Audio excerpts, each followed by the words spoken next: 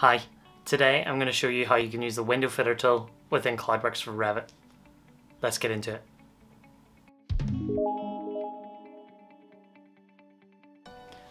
I'm going to use the data that we used for our wall extraction tool.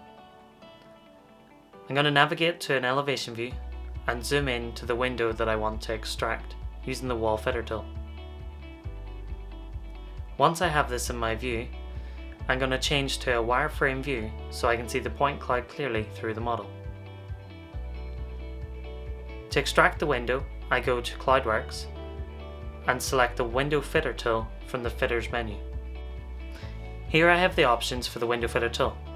I can select the family that I wish to use and the method of extraction that I want to use. I can also set the software to automatically extract out the size of window that I require. If I don't have the wall already created, I can tell this tool to create the wall for me. Using the pick 2 points, I can simply select the wall and pick the 2 points for the corners of the window.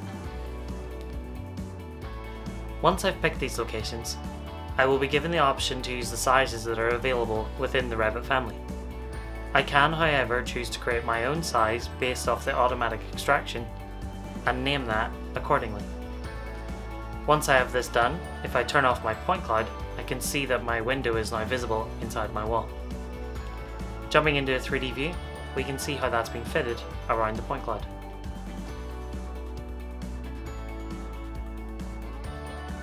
Thanks very much for watching. If you have any questions, please leave them in the comments below, and I'll catch you on the next one.